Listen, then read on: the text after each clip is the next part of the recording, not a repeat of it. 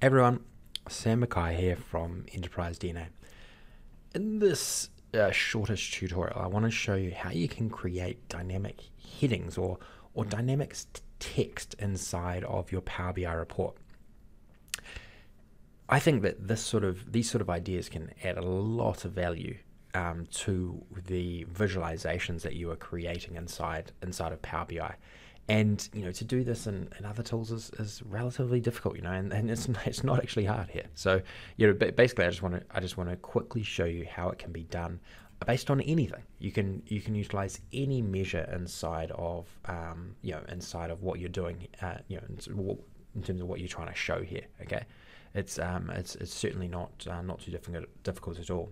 Okay, so basically what we're going to do here in this example, this is just sort of working off a previous tutorial that I created.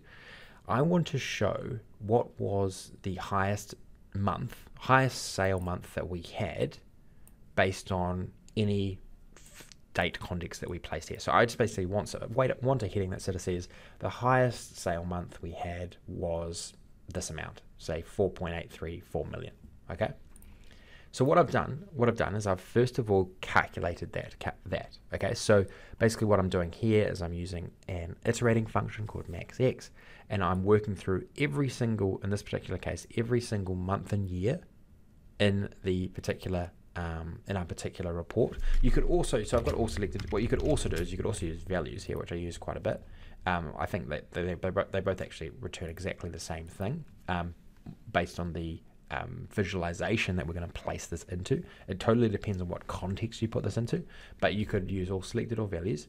So basically what this is going to do is it's going to, when it is in a card, it's going to iterate through every single month and year in the current context. Okay, actually no, so this would actually work through, no, it would in the current context, because we've got a date filter here. Sorry, I'm just confusing myself. So we could in the current context, it's going to work through every single month, and it's going to work out the highest. It's going to work out what the revenue is for all those months, and then the maxx is going to do its work at the end and calculate the max month. Okay, so for example, if I then bring this into here and I turn this into a card, you will see that this is 4.83 million, which is this particular one here. And if I change the time frame here, you'll see that this is now the highest. So this is 4.752.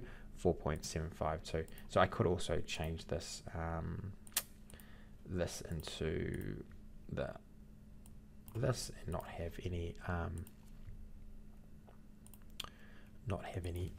and have some good formatting on it. Cool. Okay, so we move these around, you'll see that this this changes dynamically as well. So let's just change it again. So now this is the highest. So what basically I want some text now which says so we could have this in our report. We could say this is the current highest month in the particular context, right? Okay, so I'm going to create a new measure. I'm going to say highest month text, something like this. Okay. Then I'm just gonna write it out. I'm going to say okay, and this is how you can actually add quite a lot of value to the insights you're showing, right? I'm going to say the highest sale month, the highest sale month in the selected date context is, and then I go like this, and then I'm going to go and add my measure and say highest revenue month. Okay, so you can reuse your measures inside of text fields, right? So I just go enter, and then I can bring this in here, turn this into a card, and you'll see now that I actually have that in a text. And now there's a few updates we probably want to make here. So what I can do, and these you can do all of these now, which wasn't always the case. So what I want to do here is I want to make this a little bit smaller. Actually, no, I don't want my category label, I want my data label to be a little bit smaller.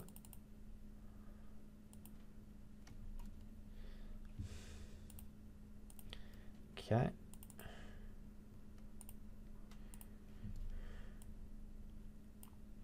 we can adjust this around a little bit like that. The other thing we probably want to do is we want to make sure we format this right, because it's in a text field. So we want to go format and then go like this.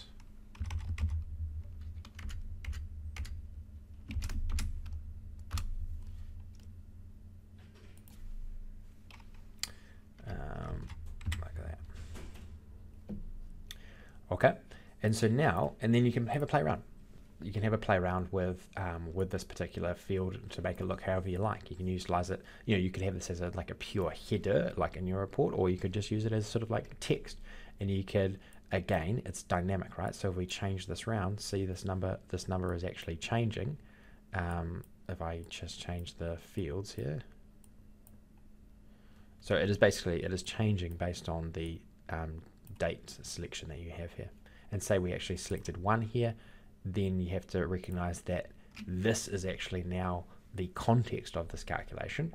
And that's why it's updating as so. So you need to make sure the text can take into account what a consumer might do, you know, in terms of the selections that they make.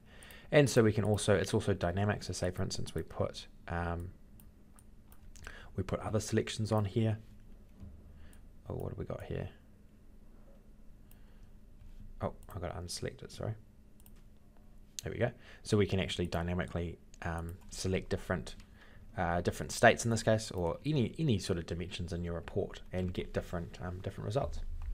Okay, so I think that's all I want to show you there. I just wanted to go do sort of a quicker video on this, and just show you how, you know, it's really, I'd have to say, not that difficult. You know, it's actually quite easy to implement these sort of things in your reports now.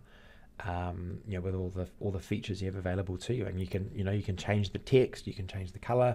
You know, there's lots of great things that you can do now inside of these visualizations. Okay, if you enjoyed learning about this one, definitely throw the video a like, really appreciate it, and don't forget to subscribe to Enterprise DNA TV. Lots of great content coming out to you all the time. Okay, take care.